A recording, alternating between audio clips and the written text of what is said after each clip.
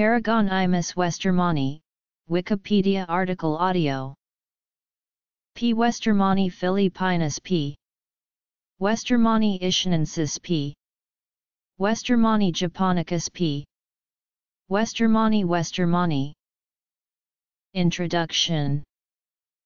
Causative agent. Morphology. History of discovery.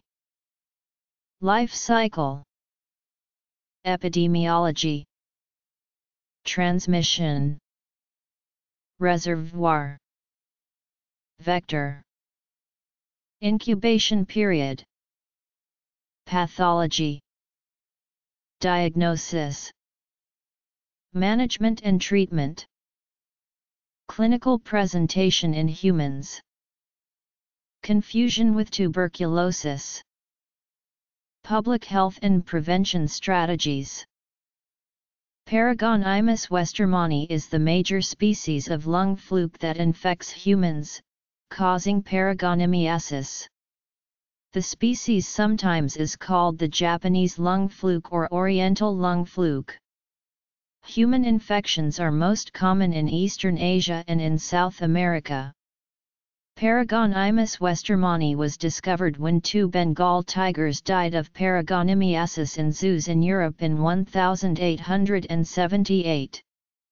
Several years later, infections in humans were recognized in Formosa.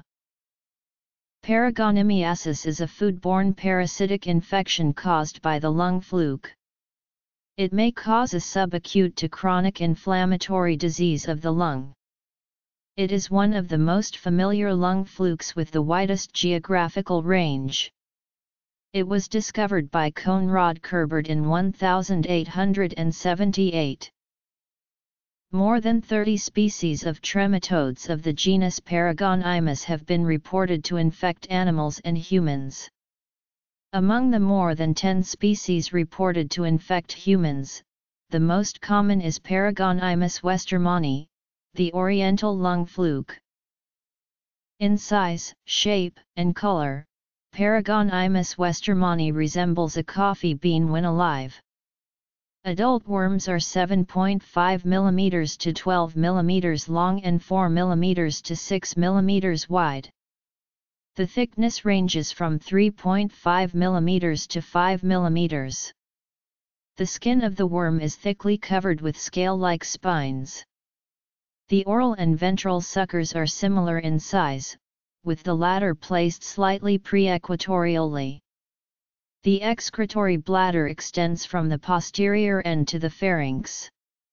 The lobed testes are adjacent from each other located at the posterior end, and the lobed ovaries are off-centered near the center of the worm.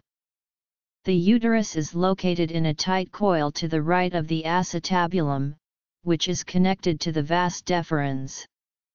The vitelline glands, which produce the yolk for the eggs, are widespread in the lateral field from the pharynx to the posterior end. Inspection of the tegumental spines and shape of the metacercarii may distinguish between the 30-odd species of Paragonimus species, but the distinction is sufficiently difficult to justify suspicion that many of the described species are synonyms. P. westermani was discovered in the lungs of a human by Ringer in 1879 and eggs in the sputum were recognized independently by Manson and Erwin von Baltz in 1880. Manson proposed the snail as an intermediate host and various Japanese workers detailed the whole life cycle in the snail between 1916 and 1922. The species name P. westermani was named after Peter Westerman, a zookeeper who noted the trematode in a Bengal tiger in an Amsterdam zoo. Unembryonated eggs are passed in the sputum of a human or feline. 2 weeks later, myricidia develop in the egg and hatches. The myricidia penetrate its first intermediate host. Within the snail mother sporocyst form and produce many mother retii, which subsequently produce many daughter retii which shed crawling cercarii into fresh water. The crawling cercarii penetrate freshwater crabs and encysted in its muscles, becoming metacercaria. Humans or felines then eat the infected crabs raw. Once eaten, the metacercaria exists and penetrates the gut, diaphragm, and lung, where it becomes an adult worm in pairs. The first intermediate hosts of the Paragonimus westermani are freshwater snails. For many years Terbia granifer was believed to be an intermediate host for the Paragonimus westermani, but Michelson showed in 1992 that this was erroneous. Paragonimus has a quite complex life cycle that involves two intermediate hosts as well as humans. Eggs first develop in water after being expelled by coughing or being passed in human feces. In the external environment, the eggs become embryonate. In the next stage, the parasite Myricidia hatch and invades the first intermediate host, such as a species of freshwater snail. Myricidia penetrate its soft tissues and go through several developmental stages inside the snail, but mature into cercarii in 3 to 5 months. Cercarii next invade the second intermediate host, such as crabs or crayfish, and encysted to develop into metacercarii within 2 months. Infection of humans or other mammals occurs via consumption of raw or undercooked crustaceans. Human infection with P. westermani occurs by eating inadequately cooked or pickled crab or crayfish that harbor metacercarii of the parasite. The metacercarii exist in the duodenum, penetrate through the intestinal wall into the peritoneal cavity, then through the abdominal wall and diaphragm into the lungs, where they become encapsulated and develop into adults. The worms can also reach other organs and tissues, such as the brain and striated muscles, respectively. However, when this takes place, completion of the life cycles is not achieved, because the eggs laid cannot exit these sites. Reservoir hosts of Paragonimus species include numerous species of carnivores, including felids, canids, viverids, mustelids, some rodents, and pigs. Humans become infected after eating raw freshwater crabs or crayfish that have been encysted with the metacercaria. Southeast Asia is predominantly more infected because of lifestyles. Raw seafood is popular in these countries. Crab collectors string raw crabs together and bring them miles inland to sell in Taiwan markets. These raw crabs are then marinated or pickled in vinegar or wine to coagulate the crustacean muscle. This method of preparation does not kill the metacercarii, consequently infecting the host. Smashing rice, eating crabs in rice paddies, splashing juices containing metacercarii, can also transmit the parasite, or using juices strained from fresh crabs for medicinal uses. This parasite is easily spread because it is able to infect other animals. An assortment of mammals and birds can be infected and act as paragenic hosts. Ingestion of the paragenic host can lead to infection of this parasite. Paragonimus westermani is distributed in Southeast Asia and Japan. Other species of Paragonimus are common in parts of Asia, Africa, and South and Central America. P. westermani has been increasingly recognized in the United States during the past 15 years because of the increase of immigrants from endemic areas such as Southeast Asia. Estimated to infect 22 million people worldwide. Transmission of the parasite P. westermani to humans and mammals primarily occurs through the consumption of raw or undercooked seafood. In Asia, an estimated 80% of freshwater crabs carry P. westermani. In preparation, live crabs are crushed and metacercarii may contaminate the fingers/utensils of the person preparing the meal. Accidental transfer of infective cysts can occur via food preparers who handle raw seafood and subsequently contaminate cooking utensils and other foods. Consumption of animals which feed on crustaceans can also transmit the parasite. 4 cases have been cited in Japan where raw boar meat was the source of human infection. Food preparation techniques such as pickling and salting do not exterminate the causative agent. For example, in a Chinese study, eating drunken crabs was shown to be particularly risky because the infection rate was 100% when crabs are immersed in wine for 3-5 minutes and fed to cats/dog. Animals such as pigs, dogs, and a variety of feline species can also harbor P. westermani. There is no vector, but various snail and crab species serve as intermediate hosts. In Japan and Korea, the crab species Ariakir is an important item of food as well as a notable second intermediate host of the parasite. Time from infection to oviposition is 65 to 90 days. Infections may persist for 20 years in humans. Once in the lung or ectopic site, the worm stimulates an inflammatory response that allows it to cover itself in granulation tissue, forming a capsule. These capsules can ulcerate and heal over time. The eggs in the surrounding tissue become pseudotubercles. If the worm becomes disseminated and gets into the spinal cord, it can cause paralysis. Capsules in the heart can cause death.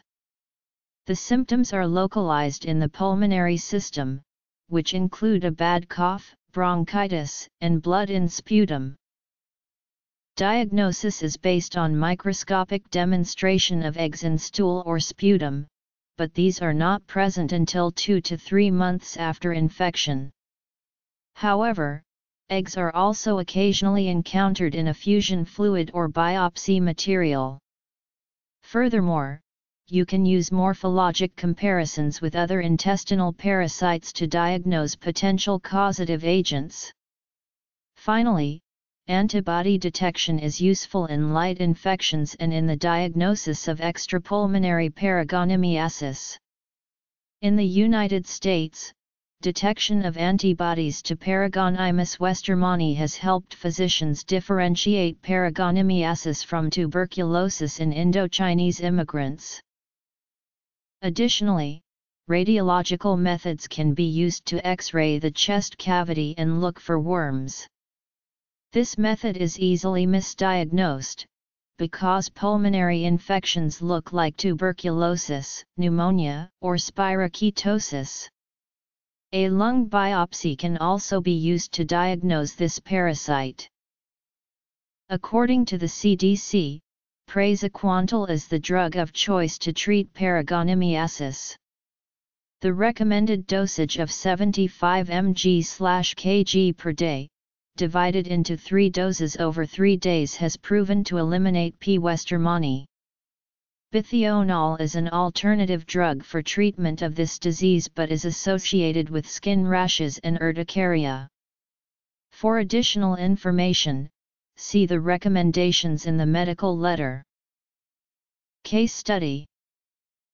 An 11.5-year-old Hmong Laotian boy was brought into the emergency room by his parents with a 2 to 3 month history of decreasing stamina and increasing dyspnea on exertion. He described an intermittent non-productive cough and decreased appetite and was thought to have lost weight. He denied fever, chills, night sweats, headache, palpitations, hemoptysis, chest pain, vomiting, diarrhea or urticaria. There were no pets at home. At the time of immigration to the United States 16 months earlier, all family members had negative purified protein derivative intradermal tests except one brother, who was positive but had a normal chest radiograph and subsequently received isoniazid for 12 months. A left lateral thoracotomy was performed during which 1,800 ml of an odorless, cloudy, pea soup-like fluid containing a pale yellow, cottage cheese-like, proteinaceous material was removed, along with a solitary, 6 mm long, reddish brown fluke subsequently identified as Paragonimus westermani. Human infection with Paragonimus may cause acute or chronic symptoms, and manifestations may be either pulmonary or extrapulmonary. Acute symptoms. The acute phase may be marked by diarrhea, abdominal pain, fever, cough, urticaria, hepatosplenomegaly, pulmonary abnormalities, and eosinophilia. The acute stage corresponds to the period of invasion and migration of flukes and consists of abdominal pain, diarrhea, and urticaria, followed roughly 1 to 2 weeks later by fever, pleuritic chest pain, cough, and or dyspnea. Chronic symptoms. During the chronic phase, pulmonary manifestations include cough, expectoration of discolored sputum, hemoptysis, and chest radiographic abnormalities. Chronic pulmonary paragonimiasis, the most common clinical pattern, is frequently mild, with chronic cough, brown-tinged sputum, and true hemoptysis. Practitioners should always consider the possibility of tuberculosis in patients with fevers, cough, and weight loss. However, in endemic areas it is prudent to consider paragonimiasis as well. Flukes occasionally cause confusion when they invade the pleural space without entering the lung parenchyma. In contrast to tuberculosis, pulmonary paragonimiasis is only rarely accompanied by rales or other adventitious breath sounds. Many patients are asymptomatic, and symptomatic patients frequently look well despite a prolonged course. In pleural paragonimiasis, symptoms may be minimal and diagnosis complicated, since ova are not coughed or spit out or swallowed and there is frequently no cough.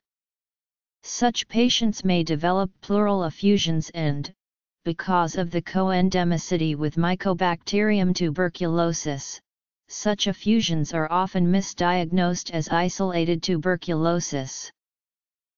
Extrapulmonary locations of the adult worms result in more severe manifestations, especially when the brain is involved. Extrapulmonary paragonimiasis is rarely seen in humans, as the worms nearly exclusively migrate to the lungs. Despite this, cysts can develop in the brain and abdominal adhesions resulting from infection have been reported. Cysts may contain living or dead worms, a yellow-brownish thick fluid. When the worm dies or escapes, the cysts gradually shrink, leaving nodules of fibrous tissues and eggs which can calcify. Worldwide, the most common cause of hemoptysis is paragonimiasis.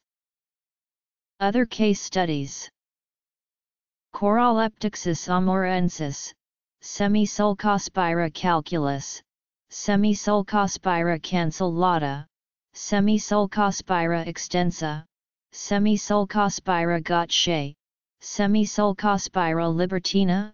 Synonym: Semisulcospira tuchiana, Semisulcospira mandarina. Synonym: Semisulcospira weggiangensis, Semisulcospira multicincta, Semisulcospira nodoperta, Semisulcospira nodoperta quinaria, Semisulcospira paucincta, Semisulcospira peregrinum. Adapted from Heath, Harley W. and Susan G. Marshall. Pleural paragonimiasis in a Laotian child ***. Pachucky C.T., Lewandowski R.A., Brown V.A., Sonnenkalb B.H., Vrano M.J. American paragonimiasis treated with praziquantel. N. English J. Med 311, 582-3. doi 10.1056/nejm1984083031109006, Prokop G.W., Marty A.M., Shek D.N., Mies Dr. Ma GM. North American Paragonimus, a case report. Acta Cite Tal. 44, 7580. doi, 10.1159/0003262230. Prevention programs should promote more hygienic food preparation by encouraging safer cooking techniques and more sanitary handling of potentially contaminated seafood. The elimination of the first intermediate host, the snail, is not tenable due to the nature of the organism's habits. A key component to prevention is research, more specifically the research of everyday behaviors. This recent study was conducted as a part of a broader effort to determine the status of Paragonimus species infection in Laos. An epidemiological survey was conducted on villagers and school children in Nambak district between 2003 and 2005. Among 308 villagers and 633 primary and secondary school children, 156 villagers and 92 children had a positive reaction on a Paragonimus skin test. Consequently, several types of crabs were collected from markets and streams in a Paragonimus endemic area for the inspection of Metacercarii and were identified as the second intermediate host of the Paragonimus species. In this case study, we see how high prevalence of Paragonimus is explained by dietary habits of the population. Amongst school children, many students reported numerous experiences of eating roast crabs in the field. Adult villagers reported frequent consumption of seasoned crabs and papaya salad with crushed raw crab. In addition to this characteristic feature of the villagers' food culture, the denizens of this area drink fresh crab juice as a traditional cure for measles, and this was also thought to constitute a route for infection. This article incorporates CC by 3.0 text from the reference.